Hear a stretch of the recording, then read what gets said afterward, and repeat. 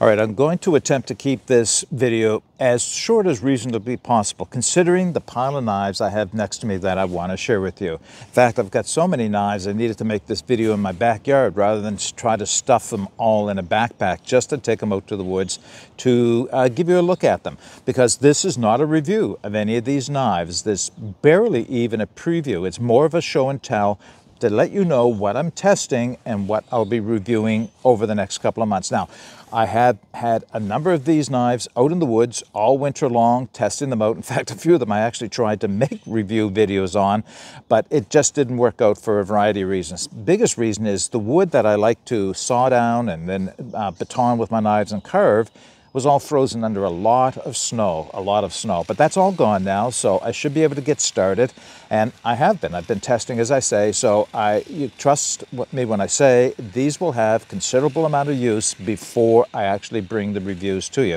All right, so how am I going to do this? To keep this moving, I'm going to kind of break it into categories a little bit, if you will, and I think that seems to make sense. So the category, I think the first one is everybody's favorite, budget knives. The knives I'm about to show you, some of them were sent to me for testing and review, and some of them I just purchased on my own because I thought they would be worth sharing with you at very reasonable prices. All right, let's get started.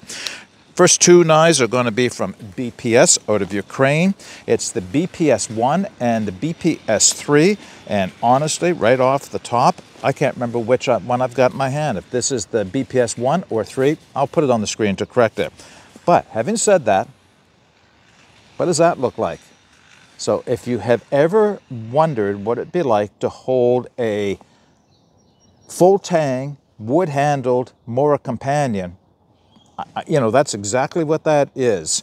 To me, that's what it looks like. We'll see how it tests out or reviews out. There's nice leather sheath that, of course, BPS does, right? And the other BPS knife. This one is a wood lore clone. Looks very much like the Condor bush lore in many ways. This one is in stainless steel, and I have not tried their stainless steel before, so that'll be an interesting comparison as well. All right, let's put that knife away, and you can see nice leather sheath with dangler on that one. All right, the next two are from Beavercraft. It's the Beavercraft Dune and the Beavercraft Glacier. Now, I was surprised that Beavercraft even wanted to send these to me because I reviewed one of their other knives and I really crapped on it, to be quite honest. I mean, it had some redeeming value, but overall, I really did not like the knife. When I sent them to review, lo and behold, they said, great, do you want a couple more? Now, I was skeptical based on that first knife from Beavercraft, but these are an entirely different animal altogether. The sheaves are high quality, the designs very reasonable. Now, they won't appeal to everybody, but they did to me. The construction, spot on, and again, very good for the money. Again, from Ukraine. So this is the Dune. Yes, I believe this is the Dune. Like I say, it's been a while, so I will make sure that this goes, or the correction if I'm wrong, it will go in the video description. This one is one of the knives that I've been testing for quite a while, as you can see. Hardwood handles, a little bit of paracord, and look at this sheath. Another high quality leather sheath. This sheath alone is something I probably would have paid the price of the whole knife and sheath together for if I was looking for a sheath, replacement sheath. Where's the other one? And this is the other one, either the Dune or the Glacier. It's a bit smaller, but otherwise very similar in nature and design. In fact, honestly, this is the one I prefer out of the two of them. But we'll get to the review and I'll explain why at that point. Also, another nice leather sheath with dangler there. All right, what else do I have? Okay, so the next couple of knives I purchased myself. And this one I was alerted to by Jeff Allen at Off the Grid Iron. He's another Canadian YouTuber. He asked me if I had ever heard of this knife. I had not. I looked it up. I said the cost was right. I bought it, and this is what it is. It's a Mora clone, but it has some differences. Now, this is in a entry-level stainless steel, but when I'm in use, I'll tell you, it's reasonable, especially for the money. Now, I don't know how long the tang in this. I suspect it's not a full tang knife. This is not going to be a hard use knife, but that handle is so much different from the Moras that this is going to be worth looking at. Comes in a very Mora-like sheath. Let me put the knife back in. It has a rotating belt clip on it. That's something Mora doesn't have, right? But otherwise, it looks a lot like a... What is this? Oh, yeah, I didn't even say. This is the Izonda. Izonda. It'll be in the video description with the link to where I purchased it on Amazon. Now, I happened to be at Decathlon one day recently buying something else, and I became aware of this knife, and I said, okay, for that price, I've got to have it and share it with you guys. So this is another Mora kind of clone made by, I guess you can call it, the company is Solinac out of France. Of course, it's made in China, just like the other knife is. It's the same stainless steel that the Izonda had, but they refer to this as a hunting knife. Yeah, I don't think so. I think this is more of a bushcraft knife. Look at the tip on that. Look how fine that is. And it came razor sharp. Now, let me share the sheath. This is very much a sheath you might see a Mora on. It's interesting. One of the things that they claim is this has an extended tang. They don't say full tang. It's a hidden tang, but it comes better than 3/4 of the way down the handle. This should be a good, strong knife. Again, this is not something I would recommend doing a lot of batoning with, but I haven't, okay, yes, I have done some playing with it, but I haven't put it through any hard paces yet. I will before we get to the review. So I did buy this one as well. And yes, it did come with this piece of paracord on. It's a little bit different. They call it, I think it's intended for a lanyard. You don't need a lanyard on this knife. All right, 2 more knives in the budget category. And these are from Poland. And these are handmade knives in Poland. This one is called the Modern Puko. This is made in HCR 13? Oh, no, sorry. Much better. 80 CRV2. Very good high carbon steel that takes a good heat treat and is known to be very tough and very good at edge holding for what it is. And I say that, of course, because it's still a, 80 CRV2. I mean, a lot of the best, most popular knives these days are made of that steel, but it's all about the heat treat. This is small, as you can see. This is the Zapas Modern Puko. Again, links for this in the video description below. It is small, but you know, it's kind of like a small carving knife, or a small bushcraft knife for short. Sheath, leather, nice quality leather sheath. All right, put that one away. Same company, the other end of the spectrum, a huge, it's got a, I'd say, survival knife. They refer to it as a bushcraft knife. Now, it's more of a survival knife that you can do bushcraft tasks with. This is the expendable, the expendable with a stone wash finish.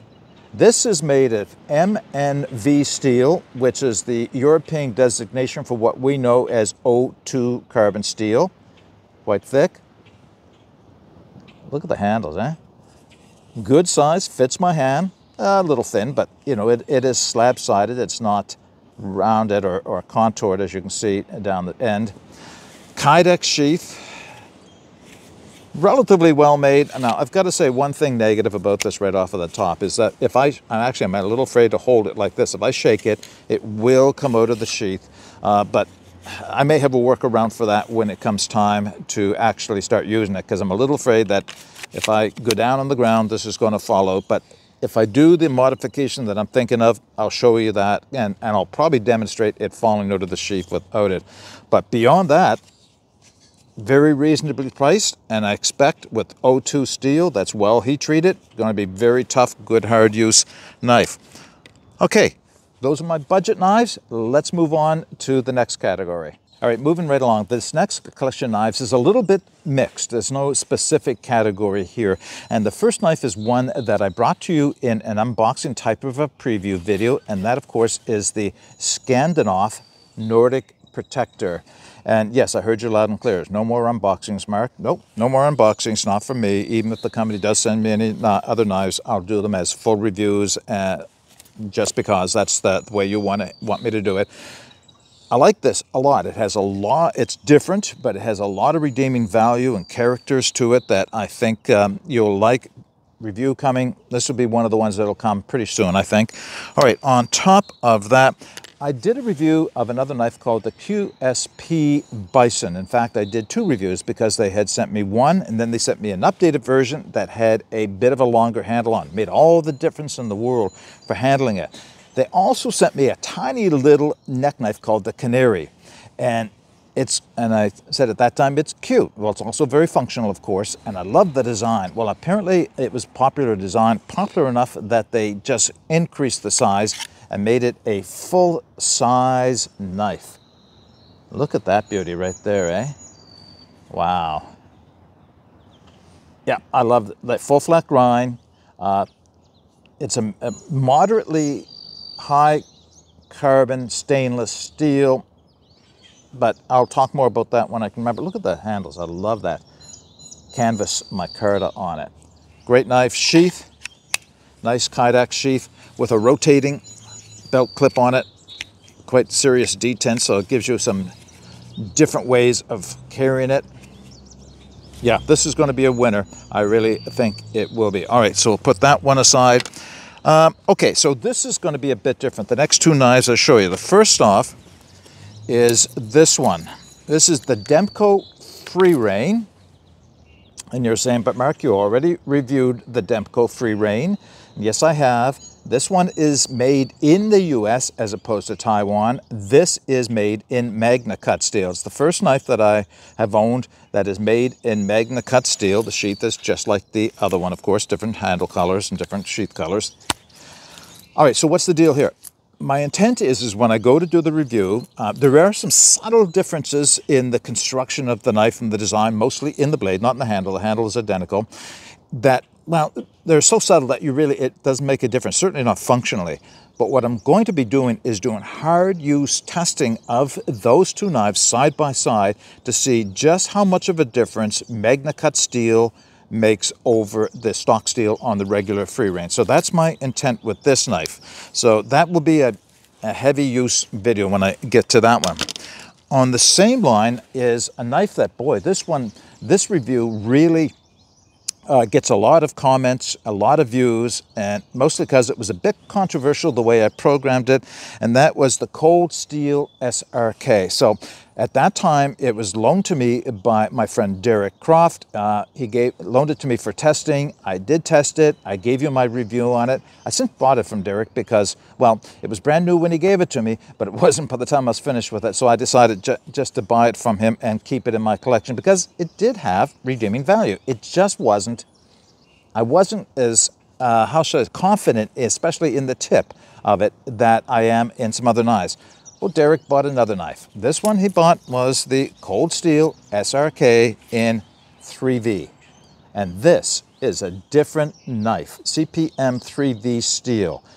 This is really something. It's not hollow ground. It is a full saber with flat grinds on the primary bevel. It's actually almost cutting sharp on the swedge. Wouldn't take much to make that cutting sharp at all. This is like an entirely different knife, the way it's constructed. The quality of this is altogether different. This one really feels good in the hand.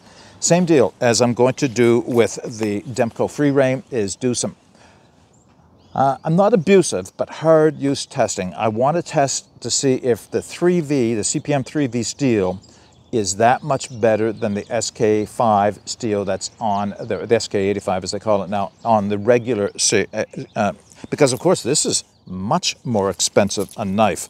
So, you know, is it worth upgrading to the CPM 3V? If money was not an issue, it would be for me. But as I said, you've got to be able to decide that for yourself. So I'll do a hard use test between the 2 of them and see how they make out. All right, so those are 2. Okay, a couple of more. All right, the next 2 knives are similar in the sense that they were both originally military designed knives, which because of their designs lend themselves very well to bushcraft. They both have, how should I say, modern interpretations of the classic Puko style, and they're both Finnish-made knives as well. The Rocco, yeah, I'm going to absolutely say this wrong. Corpusatore, the Rocco Corpusatore. 80 CRV2, but at like 61 HRV. This is a full Scandi. There's no, okay, there's a bit of a stropping secondary on it, but that's only the only secondary. It's otherwise a full Scandi zero grind knife. Oh my goodness, does this ever cut? Nice rubberized handle, made to be military tough, but how well will this work for bushcraft? Well, that'll be part of the testing. I will tell you, I'm not a fan of the sheath. It's the same material my Kupilka cups are. There's a name for this material. It's an infusion of thermoplastics and pine wood materials. Not a fan of the attachment on the back. I'm not a fan. It's a super tough sheath, but it's just, it goes in really hard to get that click. And once it's in there, it's staying in there. It's not falling out, but it takes quite a bit of pressure to get it out again. But that's okay. Maybe I'll get more and more used to it. As you can see, look how high that's going to ride on my belt. So I actually have a dangler that I'll be using when I do carry this out in the woods. Well, that's a cool one. And the other one, the Pelotonen Ranger. This is the M05 model, also made of 80 CRV2. Very well heat treated.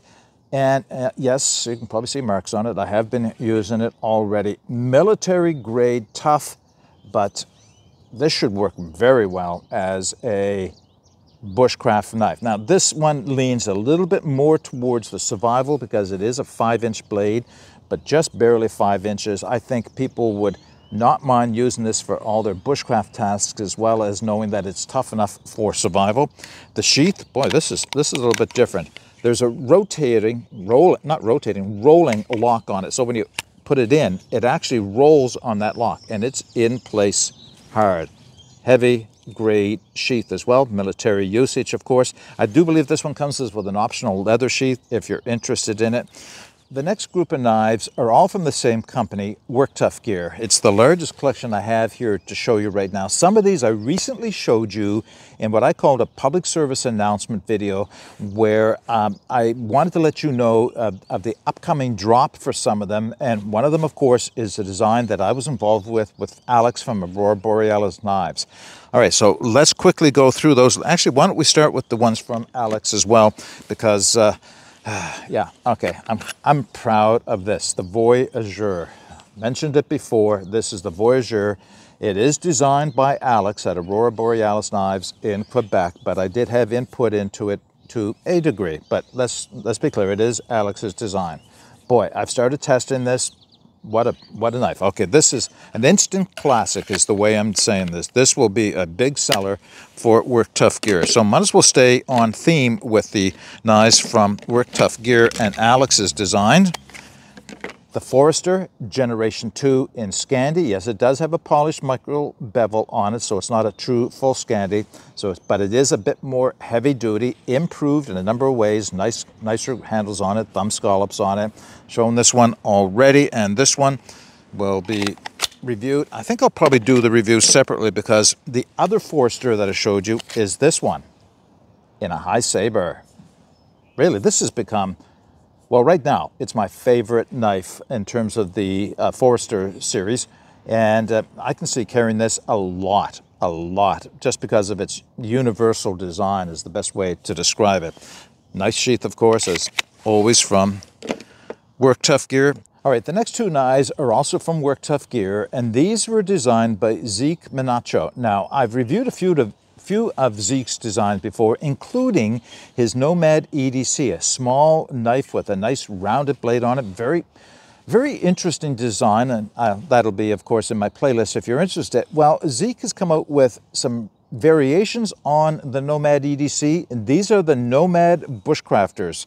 They sport exactly the same handles, but in two different blade styles. So first off is this one. It's referred to as a full flat grind, understandably so, but if you look right at the very top, let me just see if I can catch the sun on it, you can see there's a tiny bit of flat at the very top. So it's not a true full flat grind, but for all intents and purposes, it is. It's actually a high saber. Look at that unique handle, right? That's the same as the original EDC, Nomad EDC. This is a Nomad Bushcrafter full flat grind. Very interesting knife. I have this one set up with the belt loop that comes with them. The other one is also a Nomad bushcrafter, but this one is in Scandi grime. Bit different, bit smaller blade overall. Look at that apocalyptic finish on that. Kind of has a copperish tone on it as well. Something new that Vic is trying out at Work Tough Gear. Exactly the same handle. So it'll be interesting to see how well this works as a carving knife. It's got quite a curve on the front of that. So yeah, all right, there's only one way to know is to check it out and try it.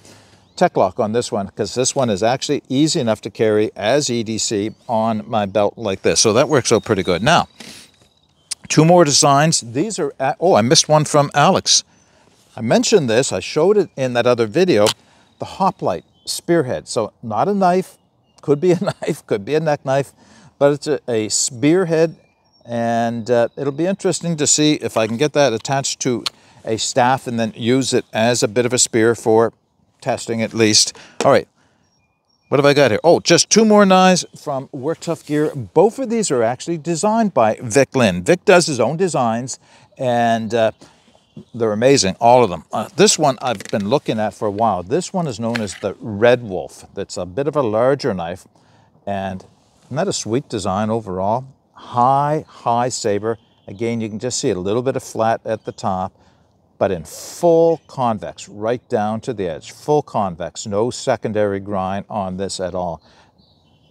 Yeah, that's amazing. Vic does really nice, well-contoured grips on his knives in a sheath with a belt loop on it. And the other knife from Vic, very interesting. And when I looked at it, I said, I like it, I don't like it. I like it, I don't like it. And the more I looked at it, I said, yeah, actually, I do like it. The Unihart. And this is Vic's interpretation, a modern interpretation of the Kephart knife. It has some of the same features. I'll keep that, of course, for the review. But overall, it's, again, a high saber grind. It's exactly the same grip that Vic uses on all of his knives, or most of his knives, not all of them, not the really big ones, of course. Amazing feel in the hand. So we'll see what this modern interpretation does as far as bushcraft goes. All right, the last couple of items I have for you have sharp cutting edges, but they're not knives. So let's get going. This one is from Beavercraft, and this is a curved gouge. And I will be doing probably a Kuxa with this. We'll see how that works out. Played with it a little bit, and it is very functional. And what I like about it is, of course, it is quite budget in nature if you're looking to get into it. Now, it did not come with a sheath, so I just made something up with duct tape, which is functional, if not pretty, but at least it works so you don't dull the edge or cut yourself if you're going to put it in your back. Now, the last two things, I've had these for some time, and I have been testing them, so now it has been time to do a review. And these are from the German company Adler, and they are axes or hatchets, depending on how you want to call them. Just trying to get the sheath off. This one has seen quite a bit of use. That German pattern head on it, well made, and still very reasonable in price. Yeah, this is nice. Now, if you think that one is nice, let me just put that aside, put the mask back on. Oh, let's show you the mask. Leather mask, don't snap, and wrap around strap on it. So I'm going to put that back out of the way. And the other one, same head, longer handle. Exactly the same. Unsnap it. And again, this one has been in the woods quite a bit as well. So that's what they wanted to do. I asked them to send me one. They decided they wanted to send me two because they wanted to see or get my impressions of what it would be like with the same axe head, same weight, but a different length handle. This is the canoe axe is what they refer to it as. It's a nice size, bit light in the head. I wonder if the weight is on this. No. All right, but of course I will have the links in the video description. You can go and take a look at them. Yes, they do come with painted handles with texture grip on it. You know, I considered taking that off, but I'm leaving it on, at least for the testing, because it's not abrasive. It's not bothering my hands at all, and it does provide good traction, although I know you really don't need to, or you shouldn't have to use it, but it's providing good traction, and it just looks attractive, at least now. Well, we'll see how it goes in the long run. Very, very well made. Okay, let's wrap this video up. All right, so I'm going to be busy for a while. I'm going to be taking these knives out, and before the end of the summer into the fall, I should have most of them reviewed. Some of them I'm ready to review now because I've been testing them all winter, so I should be able to getting those reviews out a little bit at a time. Yes, this has not been a review video, and I apologize if anybody thought it was. It's not even a preview. It's just a show and tell to show you what I'm up against as far as the amount of knives I wanted to get tested. Reviews are coming. Okay, if you have any comments or questions on any of these knives, then please put them in the comments section. As I mentioned, the names and the links to where you can take another look, they'll be in the video description. If you have any suggestions for knives that you'd like me to try out, or see if I can get my hands on, then put that in the comments section below. All right, get out and explore, and take that path less traveled, because it will make all the difference. Bye for now.